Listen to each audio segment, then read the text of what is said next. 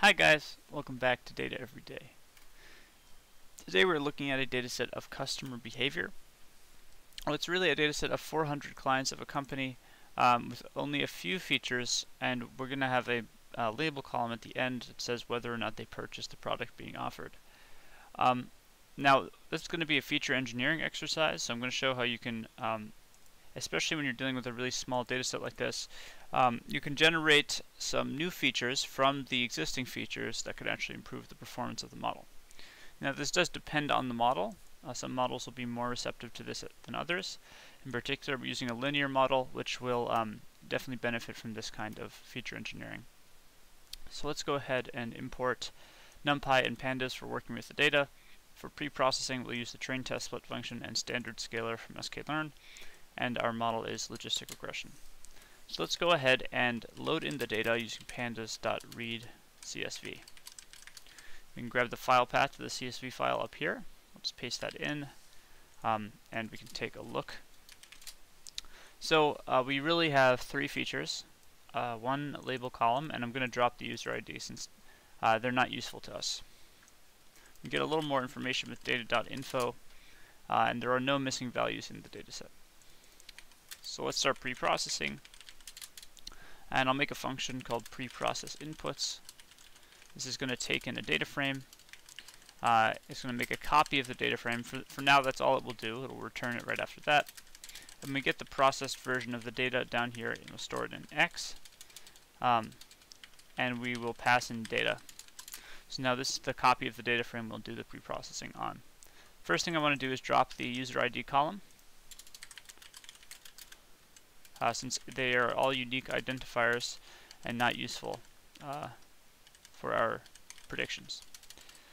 So we drop the column from axis 1, which is the column axis, and now we're left with quite a small number of features. Alright, so really the only thing to do for pre-processing is to convert male and female into 0 and 1. We just want to make sure those are the only two values in the gender column. You can see, yes, we have male and female, so we'll binary encode that.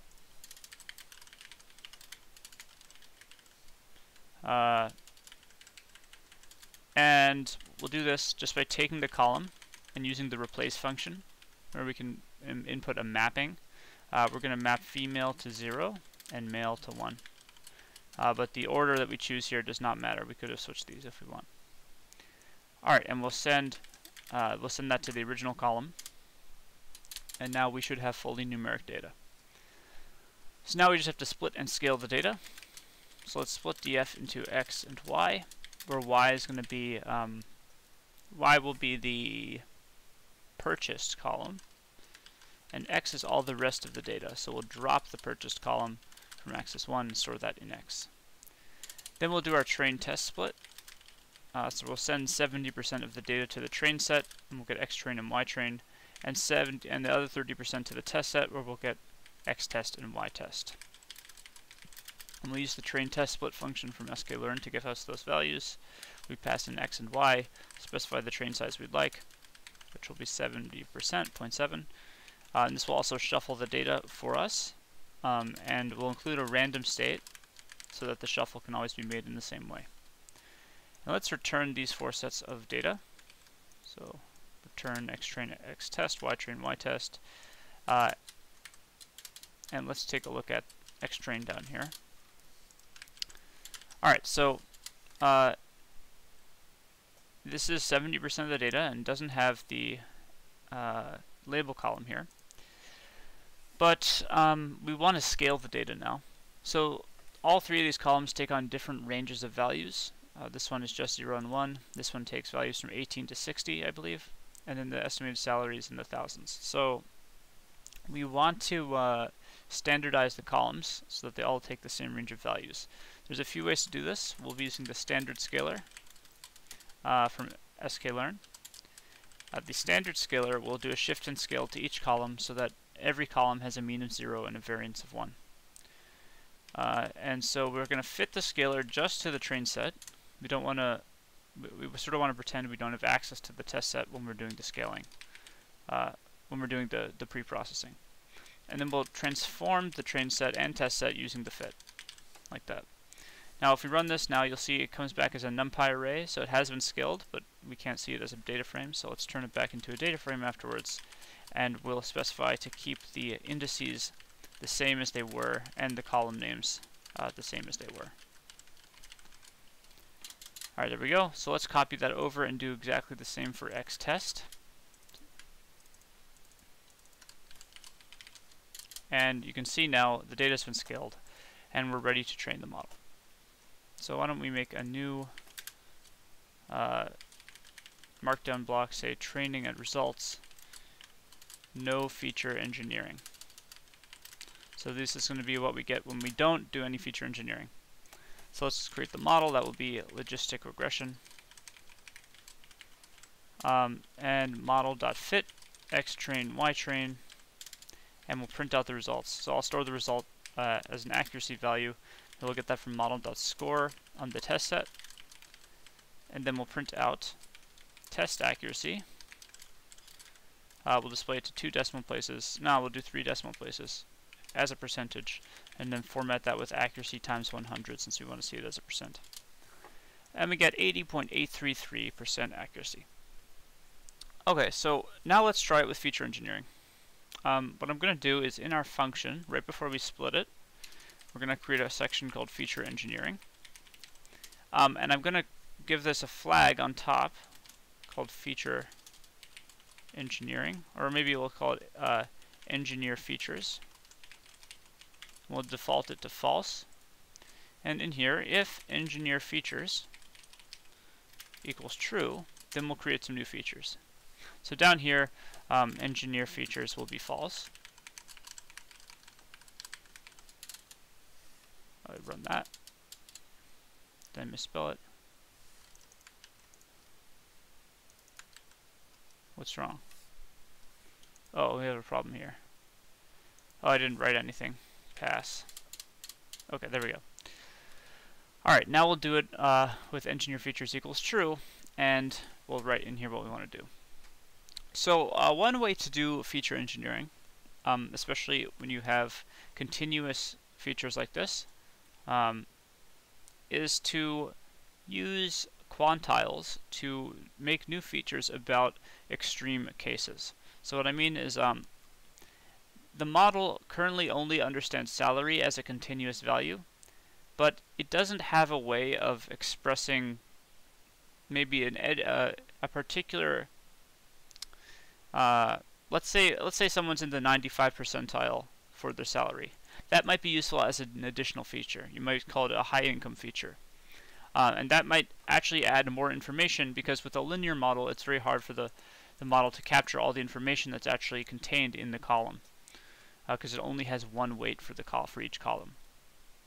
So let's try this. We're going to do a high income feature. So we'll create an income threshold, and for that we'll use the quantile function. So we're going to take, I believe it's estimated salary is the name of the column, and if we look at this, it should be df. If we look at this, let's use data though down here. If we use quantile on this column, and let's say we want the 95 quantile, 0.95 quantile. This actually gives us the value, and if anything is in the column is greater than this, then we know it's in the 95.95 quantile. So let's put this up here.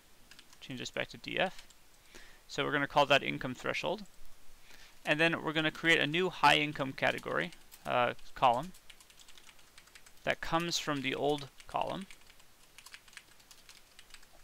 but we apply a function to it, which takes a given x, which will be a given salary, and it's going to return 1 if x is greater than or equal to our income threshold, and otherwise it will return 0. So let's run this. If we rerun this, this should be the same. We should still get 80.833, but now if we do training and results with feature engineering, so then we grab this, and down here, engineer features equals true. Now we have this new high income column. And if we fit a model, we actually get a performance increase up to 81.667 from 80.83 to start. So this does work.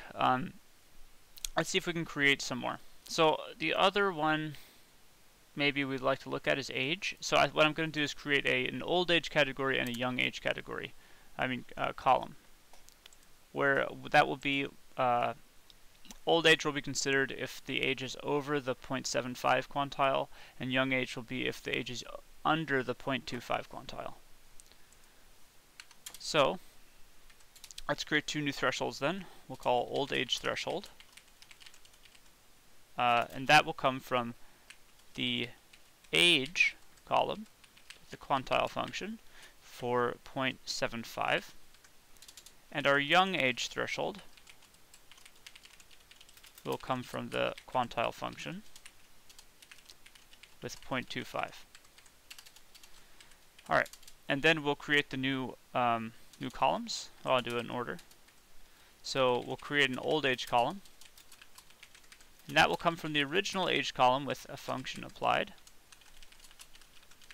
mapping a given age, x, to 1, if x is greater than or equal to the old age threshold, and otherwise 0.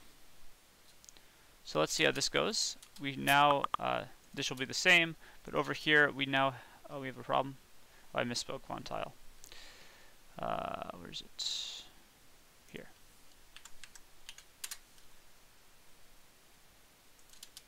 Alright, we now have this new column, and you can see our accuracy has gone up to 84%. So we're actually making quite a difference by adding these features. So the last one I'm going to add is the young age, which really just copy this one over. It's the same idea. This will be called young age instead. But instead of doing if x is greater than or equal to old age threshold, we're going to say x is less than or equal to young age threshold.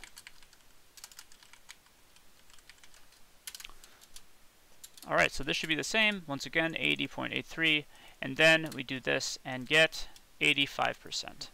So you can see by using feature engineering, we can actually quite significantly improve the results of the model. So thank you so much for watching. That was some of the video. I hope you enjoyed. it. If you did, make sure to subscribe and hit the bell for more content, and leave any comments you have in the section below. I'll see you guys tomorrow. Have a fantastic day.